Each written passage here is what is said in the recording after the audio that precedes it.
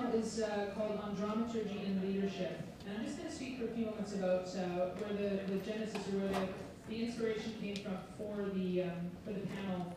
And then I'll introduce the panelists. We'll have a brief discussion followed by a little bit of Q&A. We've got about an hour for the discussion, so we're going to make it light and lively.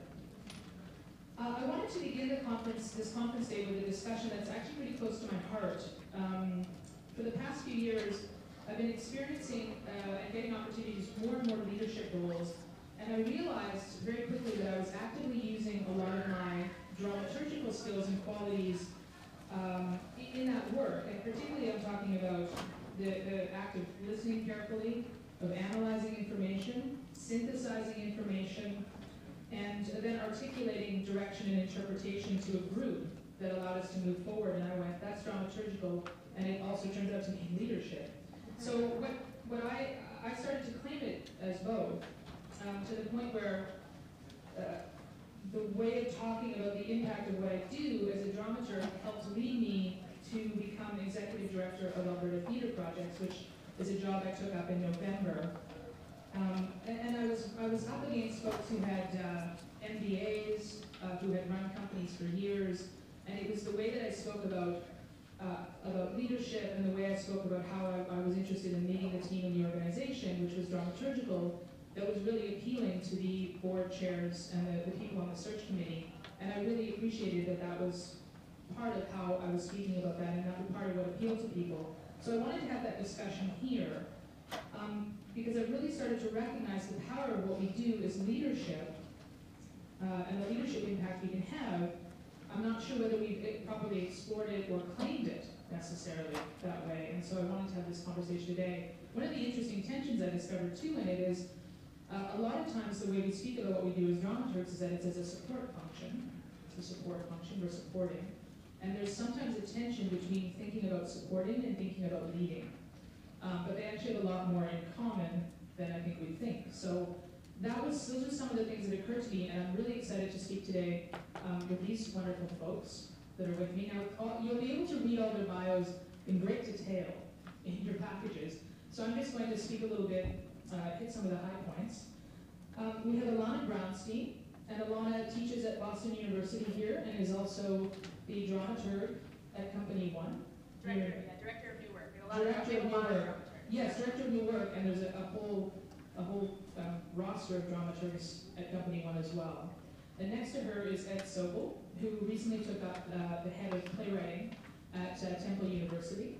And next to me is Mark Bly, a leader in our field with over 35 years experience and a lot of significant work both within universities and colleges and also at regional theaters and on Broadway as well. And also an alumni leader of LMDA as well. So welcome to Ilana, Ed, and Mark.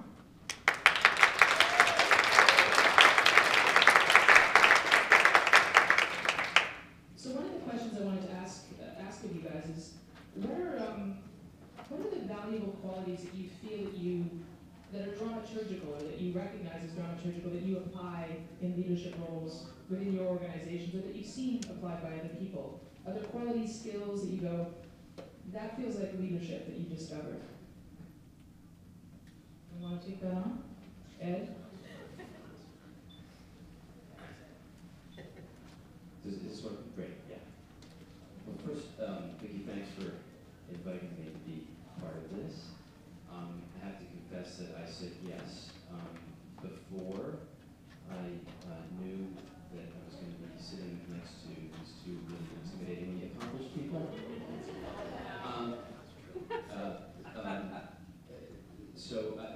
And then when I learned that, it became clear that, clearly the invitation to me was intended for me to serve the function of completely lowering the bar.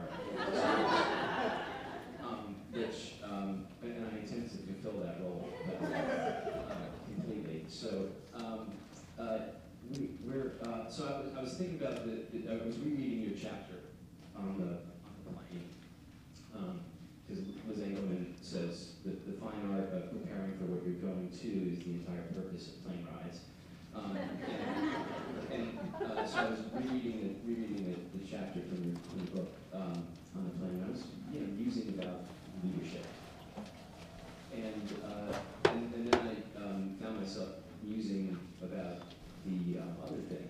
that I mused out when I'm on my own. We're being live streamed, right, on HowlRound? Yeah. Okay, so I know there's a lot of impressionable kids watching HowlRound at this hour. So I won't name the thing that I was musing about. But we have a room full of dramaturgs, and I'm sure you're all great at reading subtext, and so you know exactly what I'm talking about. So I'm using about those two things, and then I start putting them together in my head. So yeah, naturally. So I came up with, it's a short plane ride, so I only have 12 things, but they're sort of 12, and I also don't claim to be an expert on either of these things. So it's just points of convergence, not advice, just points of convergence between leadership and the other thing that I spent time thinking about. So here they are. I jotted them down. So first of all is that if you're doing it alone, it's an entirely different activity. So you need the willing participation of other people to do it, right? If you're, see that, if you're selfish about it, eventually people won't want to do it with you.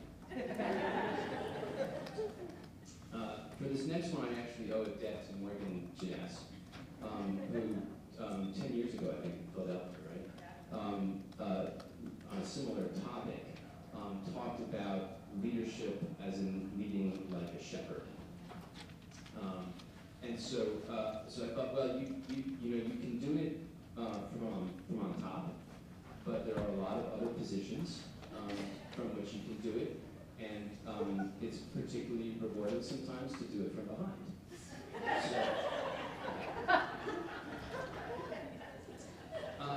Another observation, I think almost everyone thinks that they are better at it than they actually are. And genuine attempts to improve will almost always be met with appreciation. If you pay attention to other people's needs and can provide them with satisfaction, then you'll be loved and desired. The more enthusiasm you can generate in the people around you, the better it gets. And it's good to do it with passion, but not addiction. You can learn something by watching other people do it, if they'll let you. But ultimately, to really get it, you kind of have to just do it yourself. I'm guessing it's clear by now that I'm talking about playing online chess, right?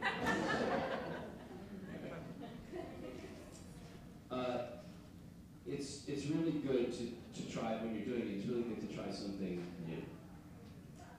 Being inventive and creative is good. But if you try something too weird without warning, you're likely to get kicked out.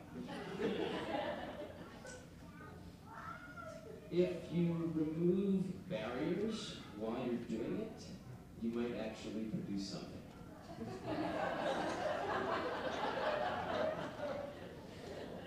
And if you leave those barriers in place, which is fine, but you have to understand that then you're just having fun and not really benefiting future generations. I think more women should do it, and they should not be shamed for doing so by anyone or for enjoying it. Last thing. So while it can be fun to talk about, doing it is better, and sometimes the people who make the most noise while they're doing it are just big figures. So you don't need to talk much to do it well. Somebody shut up now.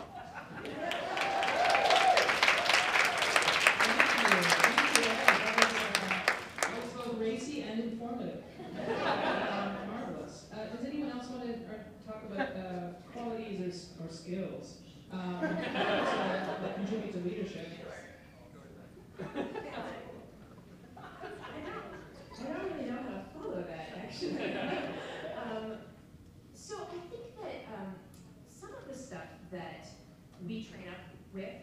dramaturgs is naturally aligned with leadership and by getting most of the stuff. So in my own practice, I am particularly interested in how, much like what you were talking about in terms of shepherding, right? How to lead by making space for other people, right? How to lead by creating provocative questions that don't have predisposed endings, right? So if you're trying to lead people towards a predetermined goal, it can be like herding cats. But if through the act of leadership you can behave as you would with a text or a group of collaborators, which is what can we discover together, right? Like that's a way more fruitful path than trying to push everybody towards the goal that you think is the right choice. Whereas you don't even, I mean, I find when I'm in leadership positions, I don't know where we're trying to go. I'm more interested in figuring out, what's that journey about. And I think one of the other qualities of, I think, really good dramaturgy is the fearlessness of speaking truth to power. Doing it generously, right? Not combatively, but and I think speaking truth to power has to be at the center point of any model of leadership. You have to be able to ask the questions that are a little bit dangerous, that maybe take us in a new direction we weren't expecting, that maybe provide an opportunity for leaving behind comfort and other models that have worked in the past towards the unknown. And those are things that serve us in the rehearsal hall as well as in institutional leadership and public advocacy.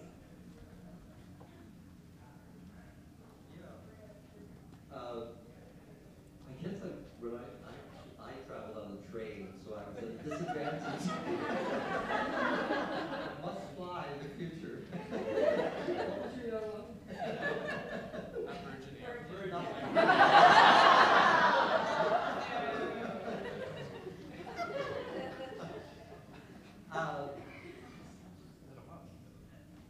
A couple things about leadership. It seems to me years ago when I graduated from this place in New Haven, I came out thinking that I did want to be a dramaturg, but there's no question I had in my mind I wanted to be an artistic director someday. I did, no question. But I had in my mind that meant that to be an artistic director meant that you were ultimately the smartest person in the room.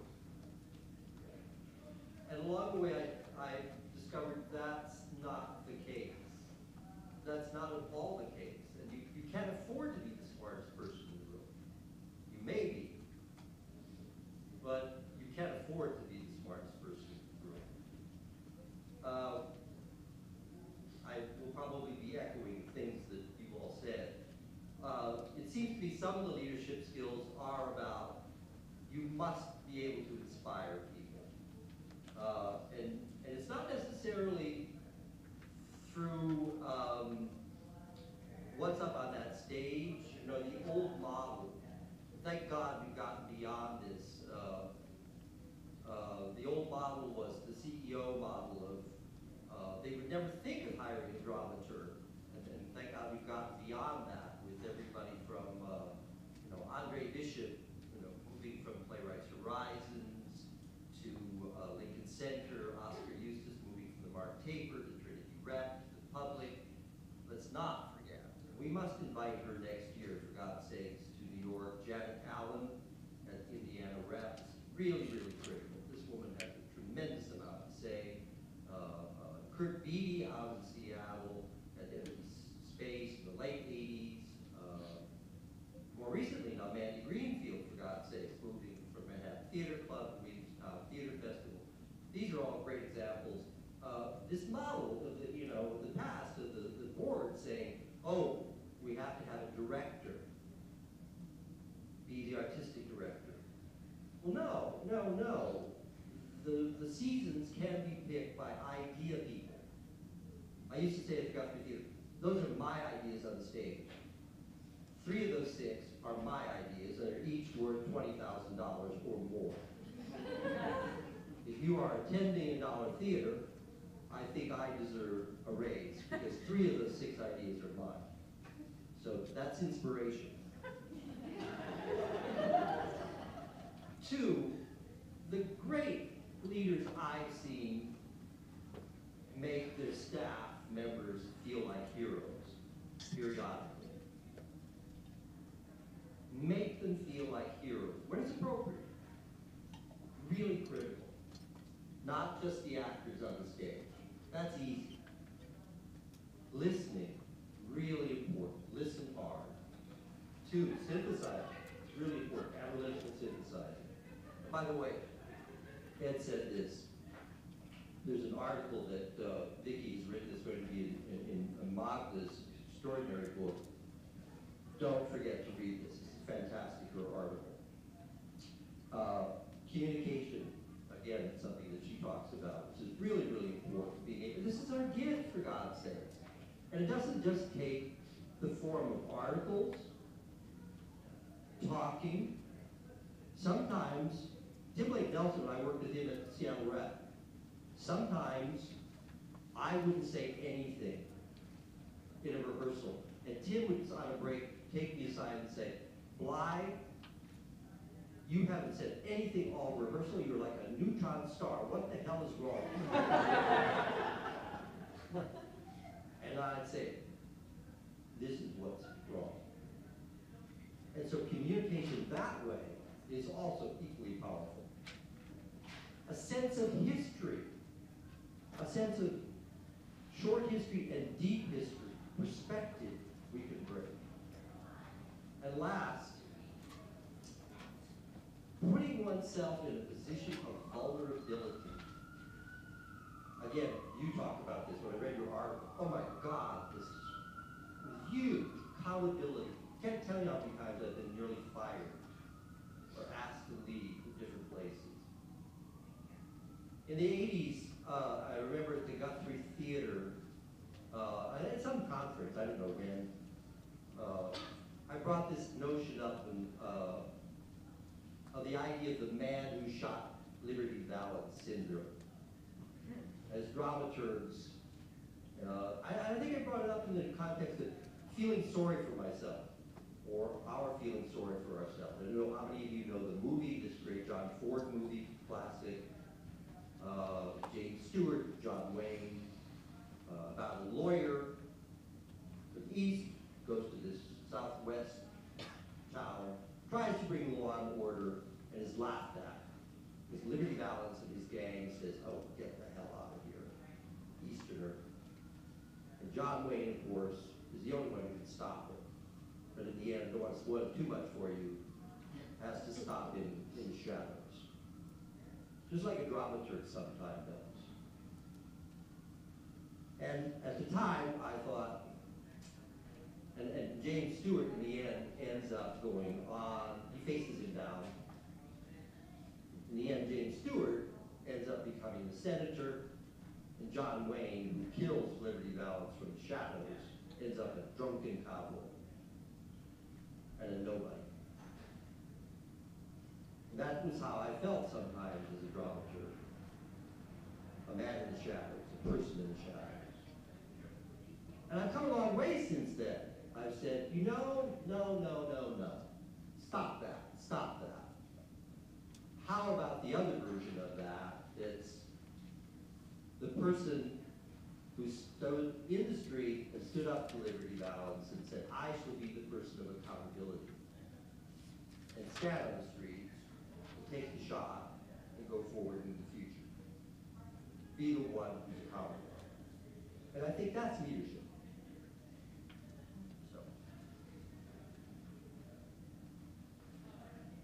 Thank you very much. Thank you, guys. And it's interesting because Mark, you brought up a few of the opportunities, like the increasingly when we look at what dramaturgs, what kind of accountability or leadership roles dramaturgs are taking up. Artistic directorship is one that seems like it makes a lot of sense, and that more people are finding their way to it.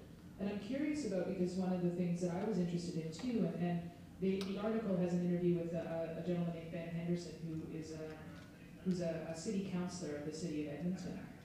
and he's a dramaturg, and I wanted to find out from him, what are the qualities you bring to your political career that are dramaturgical? And I'm interested in, there's the opportunities like artistic director, but are there other opportunities that we see, or new opportunities that we see that we go, I feel like dramaturgs could provide some impact in leadership there, and how might we do that, and what should we be looking for, what should we be going after, other than whatever we'd like. I want to talk about that. Okay, Ilana. Yeah, spectacular. Okay, so one of the things that I think maybe in the past dramaturgs felt was maybe isolation, or maybe disempowerment. And we don't have time for that anymore. Nor do we have the requirement that we have to be alone in a room, or in a library doing research, or waiting for somebody to invite us into a conversation. I am so passionate about LMDA's initiative over the last many years of the concept of dramaturg-driven, right? That is, how do you make the work that excites you? How do you make space for other artists whose work you love to get together? How do you curate, yeah? And so you can do that physically, right? You can find money and rent a space and get people together or whatever, or you can do it online. And really the brilliance of the emergence of social media is that it provides us a way to be really vocal and powerful leaders as dramaturgs in the American theater. Twitter is amazing. I talk a lot, generally. I talked a lot to people when I was in physical proximity to them. Now I get to talk a lot on Twitter to people who I otherwise wouldn't be in conversation with, right? Like, for example, I feel like I always read Peter Marx's reviews in the Washington Post, and I liked him. I thought he was an interesting guy. I felt like I could kind of get a sense of like what he was caring about in the scene in DC. But now I can talk to him on Twitter, and we can have a conversation about work, right? We can talk about plays that have been performed there that maybe are going to be performed in Boston. I can get deeper into a conversation with him than I would ever have the chance to do. What am I going to do? Like, fly to DC and knock on his door? No. But Twitter gives us a chance, not just Twitter, lots of media, social media, give us a chance to be a voice in the field, to stand up for what we believe in. And more importantly to me is to be a voice for inclusion, diversity, parity. If these are things that matter to you, what matters to you, right? Those are the things that matter to me, but what matters to you? What are you passionate about aesthetically, socially, politically, in your art and in your work and in your life? You can actually have a platform to be a leader on those issues simply by opting in. And it's one of the things that I try and work with my students on, which is developing some fearlessness about being a leader on stuff you care about. You don't have to be a leader of an institution in order to have impact. You can be an independent human being who has impact with another group of human beings, whether in proximity or not, right? Because suddenly we have a way to democratize that involvement and the voice of the artist. You no longer have to wait for somebody to give you the entry point. You can take that step yourself. And to me, that is the most exciting development in the American theater of the last 10 years. If you simply look at what TCG has done, right? So they went from, I think, being an organization that was largely seen as sort of gatekeepery, right? Like for large institutions only. Through their development of their blog series and the TCG salons, like, there is some incredible conversation happening there that I don't know where that would have happened otherwise, right? And because it's through TCG, it gives it some legitimacy that it might not otherwise have had. And it's giving a chance for independent artists who maybe don't have institutional affiliations to have a voice in the things that matter to them. And to me, like, that's huge. And if we as dramaturgs can do better at advocating for ourselves, what we care about, and for our role in those, the way of making work that matters to us, there's no stopping it. I'll add to that. I think there's, in terms of skills that we have, one of the things I think that dramaturgs are good at is identifying needs. Right? We look at a play and say, this play is close to being great, close to being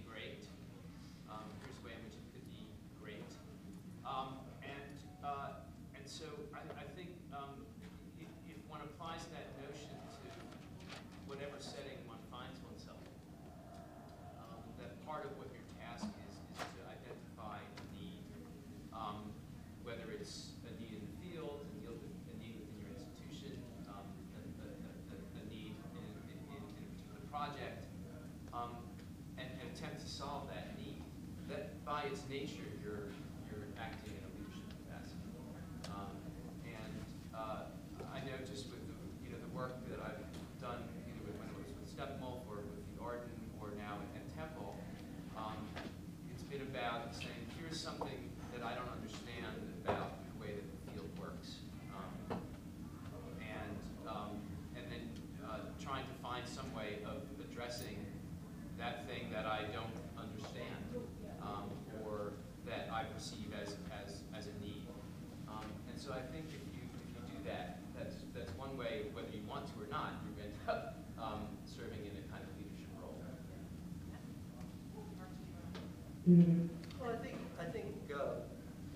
I think this is an interesting thing that's been raised by both Ed and Ilana. These things, even within the space of 5 years, and Ilana particularly has touched upon something. And in no way is this a criticism of TCG, but in the space of because of the technology, in the space of 5, 6 years, for many years, you'd go to a TCG conference and you'd sort of go there and wait for everyone to gather and define the need of the year, if you will. And then you'd go away and work on that need and that question in a meaningful way. And one does not need to wait for that now. And that's thrilling. It is a democratization, if you will, of our art form, and that's exciting. We need, I don't know, some modern day de Tocqueville to write about that. I don't know, maybe there is somebody there in this room who does that. But that's exciting. That's liberating, in fact. I think you've really hit upon something very important. Is everyone back there okay without the mic? Because it is a bit frustrating, this mic sometimes. I would suggest that the people on the live stream probably can't hear without the mic. I think if you stood up, though, you might be okay. All right, we'll try that. One of the things we're going to do, I know that I'm done with my formal questions, and I wanted to make sure that we were able to open it up a little bit. Sorry. Another great thing about this mic. Just to open it up, we've got about another half an hour, and I wanted to open up the discussion here, start that discussion. Bob, you have something? Perhaps it's just anecdotes along the lines of what people are talking about in the nature of leadership in the theater today in our context. I just want to second what Mark was saying about it. I remember these conferences in the early 90s, and the ancients among us may remember what those were like. Where it was a lot of whining. The subtext was about the lack of power dramaturgs had within the institutions and within the rehearsal room. And I think you're quite right, we won't take that anymore. And the fact that this organization, for example, is flourishing, that it has a wide range of practitioners of different genres, different generations, is testament to the fact that we have been able to, or the society, or theater makers in general, have been able to affect change in such a way that we feel empowered within the room, welcomed within the room, and are generally considered by most, certainly people that I work with, as being legitimate parts of the process. And that is something we're celebrating, and it is a change. And I want to give a very specific example of that, if I may, and around the leadership issue too. I just finished working on a production of Alice Through the Looking Glass at the Stratford Festival. An adaptation by the late James Rainey of Lewis Carroll's book. It was directed by Gillian Kiley, Newfoundland, originally from Newfoundland, now based in Ottawa. Designed by Greta Gorecki from Edmonton. Lighting design by Kimberly Purtell. Technical direction of the Avon Theatre Stratford, which is a 1,000-seat house, by Alyssa Horscraft. Choreography by David Pekash. Associate designer Jennifer Goodman. And what the commonality there, of course, is all of the power positions in the room were women. And there were a few guys who were privileged to be part of that room. He is production director, and Jonathan Monroe proposing. And what was remarkable to me was the nature of that collaboration, led by Gillian Kiley, who's an exceptional artist in her own right and has her own kind of view of how work is created.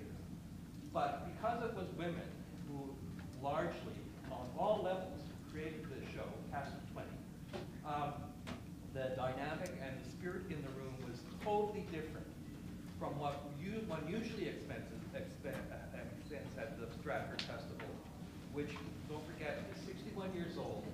The production model is based pre-Look Back in Anger. It comes from an English model of repertory theater actor management. So that you can imagine how alpha male that organization is. And so to see this new way of approaching the creation of a work through the eyes of some of the older actors in the production, where they're used to being, berated or whatever, bullied by English men. In this new context, again, for me, who's been around the block a few times, was truly liberating. And I think reflective of what we're talking about. Leadership can be done in different ways. And we have, in most progressive cases, found ways to enable all of us to give our best work in a different way, in a very refreshing way, in a way that makes us get up every morning. So thanks to everybody who has made that happen, and the kind of leadership that you're talking about, I think now is the new normal, thank God. Yes, Lisa. Hi, I wanted to thank Ed for bringing up the, surprisingly, because it's 2014 and 1972, issue of leadership and gender parity in the American theater. I am kind of thrilled that it's going on. I'm very bored that it's going on because I work for a woman in Atlanta, Georgia. Atlanta, Georgia has women all over corporate America. If you go to a corporate leadership conference, it's so feminine heavy. You feel like you're in a different world. I'm going to single out Karen Robinson, who's a woman and is the head of the theater department at Kennesaw. There's a woman who's the artistic director of Theater Emory. Is that right, Janice? Mm-hmm. Yeah. And when I venture out of Atlanta, so I feel like that's good. 2014, a lot of women. It's really great. I feel like when I venture out of Atlanta, I'm put in this very strange throwback to my childhood, when there weren't women in executive positions, and I feel a lot of anger, and I feel a lot of conversations about this should be happening, which is reminiscent of the whining conversations that we used to have in the early 90s. And so what I feel myself, like I don't really want to be part of all that. I've moved to a city where I don't really have to work with a culture where there aren't a lot of women, and that extends to the funding community, the corporate community, the arts leadership community, so many, the leadership of Atlanta. And I don't think we're a particularly progressive town, which is my point. Like Atlanta is not the progressive, it's not Portland, it's not Seattle, it's not Minneapolis. We're progressive enough, but this is not the progressive center of America, and yet there are women all over leadership positions. So my challenge and my question for LMDA is how can we move the gender parity conversation forward faster? Because American theater is not leading this conversation. We're behind, from my vantage point in Atlanta, we're behind the more progressive elements at Coca-Cola and Home Depot, which are not the most progressive corporate cultures in the United States, but they have found a way to allow women to thrive, really thrive in executive leadership. So I throw out to us, and I wonder if the panel could address, how can American theater jump forward? Because it feels like we're a little stuck, and there's a place for dramaturgs to lead this, but I'm not really sure what the strategies would be. So the question is how can LMDA or how can dramaturgs really allow for the conversation about gender parity to take a leap forward, and how do we lead that leap? Does anyone want to talk a bit about that? Anyone got an answer to that? Here you go, Ilana. Oh, God. Okay, I don't have any answers, Lisa, I'm sorry. What I will say is I agree. I agree with you. I agree with you. So I think that, yes, that's not working. No, I'll just be loud. I'll just be really loud. So I agree with you. I think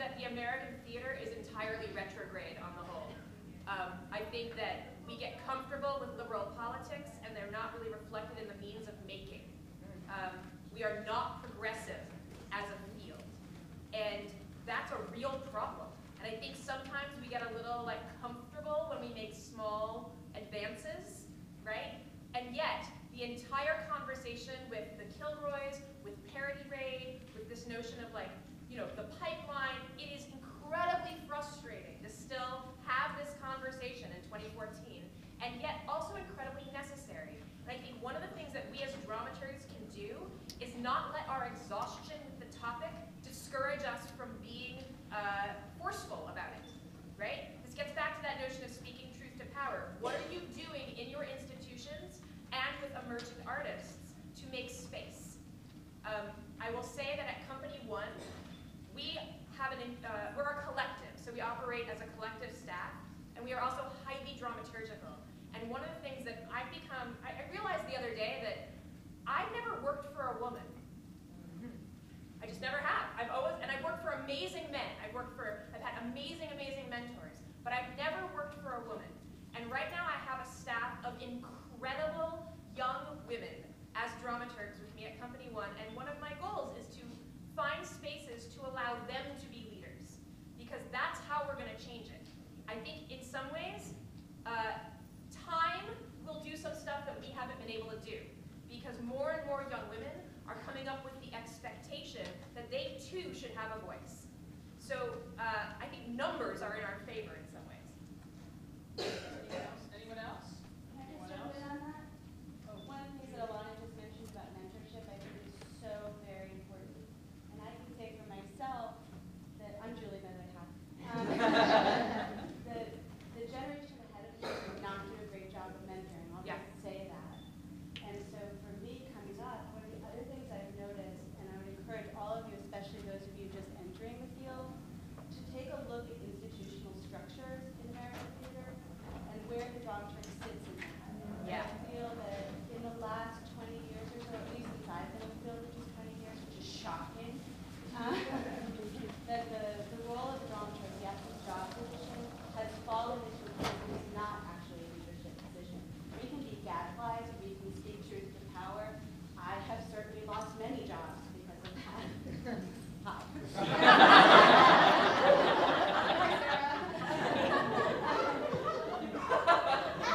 But it's something that we must keep doing, and I think it's also something that I would really encourage those of you who teach and those of you who are entering the field, much less those of us who actually are lucky enough to have an institutional position, even though we don't feel lucky every given day, to actually look at the actual hierarchy of your institution and where you sit in it.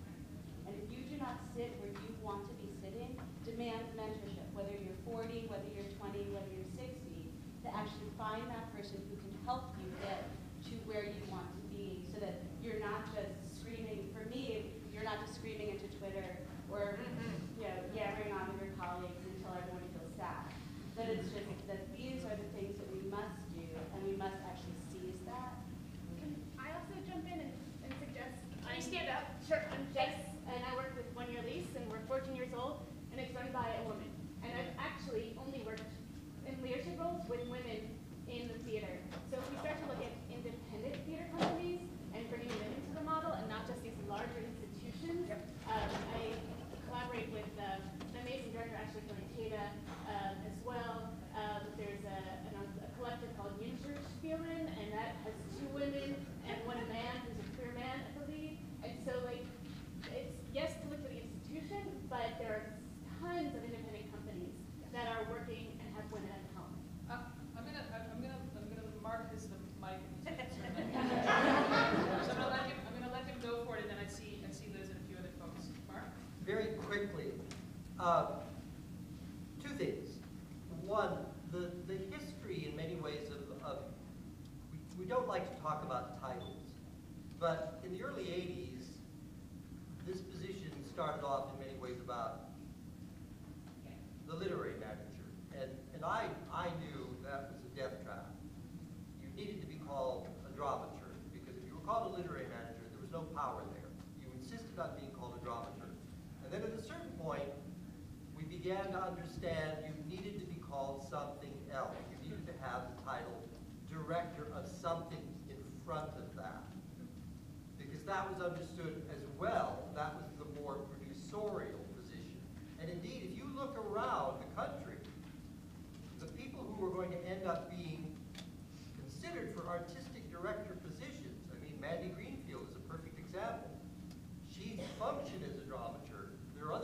functioning as dramaturgs, became directors of something or producers of something, those are the people who ultimately end up being picked as artistic directors. Those are the ones who get taken seriously. That's what happens. We have to understand that. And second, I think it fundamentally starts, and again, this is a gestation process, it's an evolutionary process. It starts, Christian Parker recently said this to a former student of mine, it starts in the training grounds. We have to start there, in those institutions, in the colleges. We have to start training people to think that women should be producers, should be artistic directors. We should be thinking that way at that point, not just, you should grow up to be a literary manager, you should grow up to be a dramaturg, you should grow up to be an artistic director. That's where you start, and the classes you should be taking should be thinking in that direction. Totally. That's the curriculum, that's the format, that's the structure. And not just tiny little classes about dramatic literature, post-structuralism, but a much broader base. That's what it should be. Liz? Yeah, I just want to go back to Ed on the plane. Sorry, I wasn't next to Ed. Me too. Can you stand up so I can Oh, sorry. I was just saying, I'm sorry I wasn't next to Ed on the plane, but just when you were saying, let's not just talk about it, sometimes it works better if you do it. Let's not talk. I think in just terms of your questions, Lisa, yes, the conversation gets frustrating and exhausting when we talk about it. But I feel like what we can do, each of us can do something about it, not having to talk about it, but having your dramaturg posse all being women by choosing who we work with at our level and relationally, we're making that change so that when Bob goes into his rehearsal, that's going to be the room. That's how it happens. I think about being in Texas, living in Austin. You can say like being in Texas would be like, oh, there are no women in power, the rest of the country. But I don't feel like I'm in Texas. I'm in Austin where people are making things, where they're doing it where they are. So if you look at just where you are and what you can reach out to and how you can after making the change, you don't have to feel like, oh, but I live in a big red state, or I live in a place where no women are power. I just want to add one thing to that, Liz, which is that I think it's really important that every single person in this room, regardless of whether you are a dramaturg on your second day ever, or you are like you've been doing it for a million years, every person in this room has the potential for leadership. You simply have to choose to do it, right? Especially those of you who may be very early career and you're nervous, or you think like, what do I have to add? You have your own innate experience that is different from anyone else's. You absolutely have something to add to the equation. You simply have to be brave enough to take the risk to do it, because it's not always going to work out, but you have to be brave enough. Yeah, and I see Sydney and also you. The other thing too, and I'll just, since I have the floor, I'll just go. The other thing too is that I discovered is the level of preparedness that we have, that we do a lot of research and a lot of analysis. It is rare, it turns out, and there's something about seriously, the comment I got, and I'll be very specific about this particular job interview. The comment I got is that I was very prepared, and I went, you mean everybody does it? And the thing is that we can apply our minds to a range of things, so including accounting. Yes, it's true. So just like no limits on the subject matter or the potential for what we can learn and what we can apply. Sydney, and then. Well, I think one of the things that we're skirting around in terms of gender parity certainly has to do with responsibilities in the quote-unquote domestic sphere, and how institutions can support women who are also, and other people, but certainly, unfortunately, I would say that women still are the go-to caregivers in most American families and probably in many countries around the world. So I know that Salisa's theater has done some stuff around adjusting rehearsal schedules and things like that so that they are more accommodating to people who have caregiving roles outside of their life in the theater. And I think that that's something that we really need to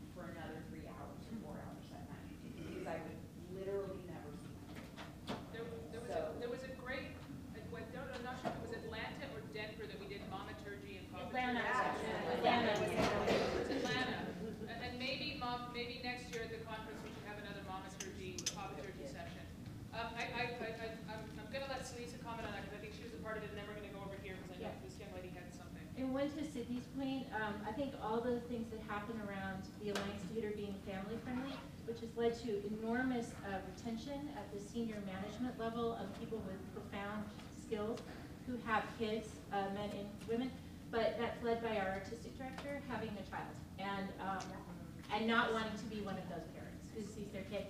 And second, Dramaturgy was great, and we came up with a lot of really practical things that you can ask for that are not, that sometimes people just haven't thought of. Yeah. And you've been waiting for a while. Yeah, you with the red hair. Hello, hi. I'm Jenny. I'm from Australia. I just wanted to offer a little Australian perspective, which you can disregard because I know we're talking about America and I don't want to agree with that. We're talking about So in Australia, we have a bit more federal and state government funding for our institutions, and our federal government body, the Australia Council for the Arts, did a Women in Theatre report. And so when I was talking to some people about this last night, one of the main things they found was that there are, as Jess was saying, a lot of women in the independent sectors leading, but it's kind of like a ghetto, and that's part of the problem, is that you have a lot of women in the independent sectors, but they're not going up into the, you know, major performing arts board companies. And the other thing was that looking at the number of artistic directors is great, but who are the CEOs? And again, the number of women on boards, but who are the chairs on the boards? And there is a reasonable parity in Australia on chairs of boards, on members of boards, but not chairs of boards. The chairs of boards are still up with men. And again, women playwrights are often always the bridesmaid and never the bride, and they're always in development, but not produced as much as men. But I also just wanted to say, in terms of mentorship, I was really lucky to have some really great female mentors, and one of the things they said to me, which I think is kind of relevant, is that everything I do is because of the person that came before me and for the person who comes after. And I think it's kind of lovely to be here because it feels like that's kind of part of that conversation. Yeah. Thanks. Martine, and then we'll go to Sarah. Just to piggyback on some of the things, hi everyone, that we've been talking about. I think another thing, which I'm going to call it the elephant in the room, is we also need to talk about racial parity. Yep. If you take a look around, who's being represented, who's being invited to the table, who is here, who's not here, especially in places of leadership. It is both amazing to me and also a little appalling to me that sometimes I have been the first in a particular institution. And we really need to work on in terms of mentoring. Who are we mentoring? Dramaturgs of color. Are we mentoring female dramaturgs of color? Are we mentoring our LGBTQ comrades? Like, who are we mentoring? And like actively saying everyone is invited to this table. And that we need all these voices in order to be an institution of power and of leadership. So anyway, done, soapbox on. Sarah?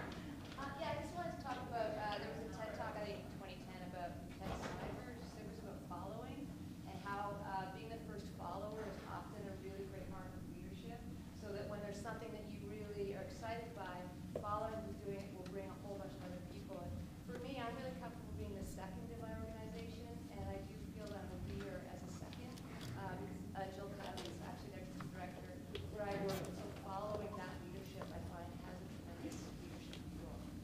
Thanks, Sarah. Anyone else want to have a question? Thought they wanted to, I see Brian and then maybe. Thanks, hi, I'm Brian McCourt. I wanted to affirm one thing, that holding positions isn't the only way to lead, and I think in Canada anyway, the mythology that leadership or our regional theatres are in fact leading the theatrical world is a mythology, and it's a dying one. And so whether aspiring to those leadership positions, no offense, Vicki, but that leadership can take many other avenues, and the life you lead can be the way you lead. And Liz Engelman would be a classic example of that, of leading through the life she leads in the theatre and beyond. And indeed, Sarah in Canada would be another great example of that, leading through a variety of positions, and certainly not, sometimes but not always, at the head of organizations. Thing I wanted to ask the panel to consider asking, including Vicki, is why do you bother? Where do you weigh the equation of the cost and the reward of leadership? And the other thing I would ask is, what do you look for in identifying leaders that may follow you? Because this room, I suspect, is full of those people, and it behooves us who have had the fortune to stand up and take it on to find those people and identify them for all the reasons that everyone has articulated. I've been quiet for a little bit, so I've already overshared, but I think part of it is a masochism that I think anybody can kind of lead when things are going well. The real challenge of leadership is when things are going not so well. And for whatever strange or perverse reason, I kind of enjoy that. The challenge of walking into the room when things are not going well and trying to make them go better.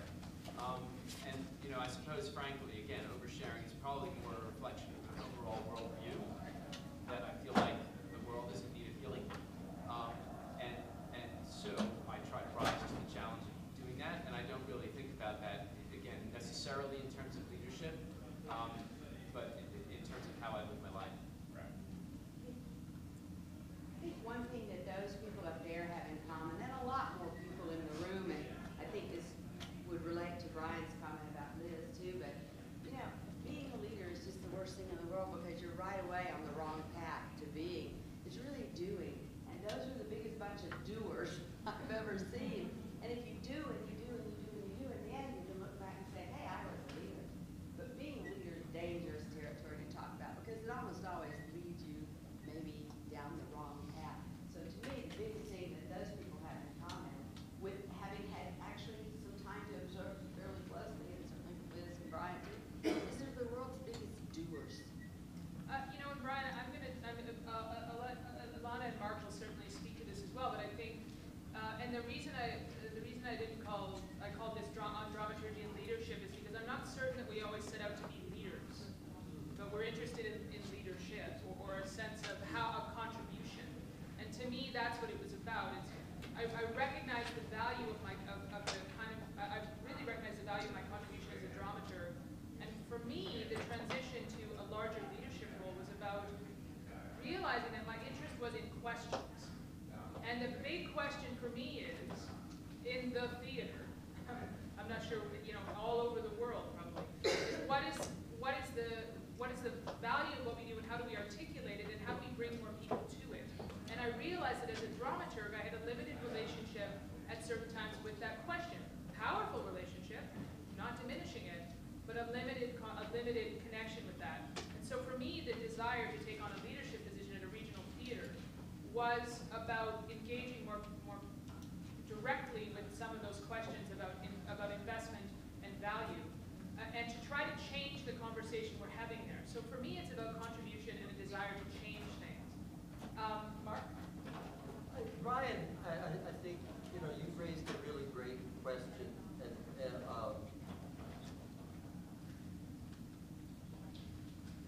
there, and this goes to everybody, at whatever phase you are, and it's not too, even if you're 60, your 60s, it's not too late. I'm a perfect example of this, having different careers yet.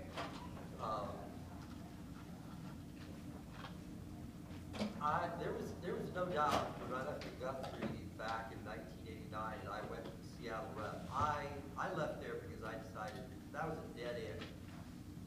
I wanted to be an artistic director, and I went to Seattle Rep, and I thought, okay, I'm moving there, and I demanded not just the dramaturg title, but artistic associate title. And I had a big fight about that with Dan Sullivan from Duckview, bless them. They said, whatever you want, we're going to give that to you.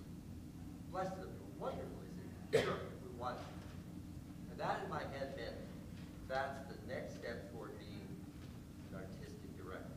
That's key. And I was there 3 years, and something happened in my head where I just said, I don't know, this is not it. This is not it. I want more out of life. I want to be a writer. I want to be a dramaturg. I want to be a teacher. I don't know how the hell that's going to happen. And out of nowhere, Stan Boylatt, who I'd worked with a couple times, became the dean of the Yale School of Drama and artistic director of the Yale Rep, and called me and said, would you come and take over the playwriting dramaturgy department and be my associate director?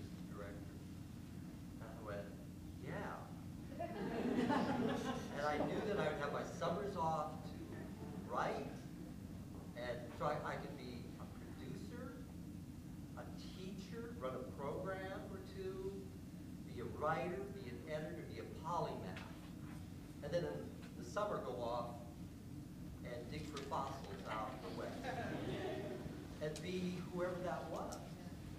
And that killed effectively being an artistic director. Sure. But that was okay. And it was fine. It was just fine. And leadership became another thing for me. And it was okay. And you know, that's why I understand exactly what you're saying. Leadership can take other forms. You know, and you decide that's the person I can wake up to at 4 in the morning. I'm going to let Ilana speak, and then I think we have time for just one more from Megan, who had her hand up. I know one more, one more from Karen. Super short answer to Brian to your questions. What do I look for in the leaders of tomorrow? Point of view and voice. Do they use it, right? And why bother with this at all? Because it's a lot about, Ed, what you talked about. I love the theater and I love the artistry of it, but I wake up in the morning trying to use it to make the world better. That's what I care about, right? So my version of what the better world is means that I can have an impact in that. So that's why I do it, even though it costs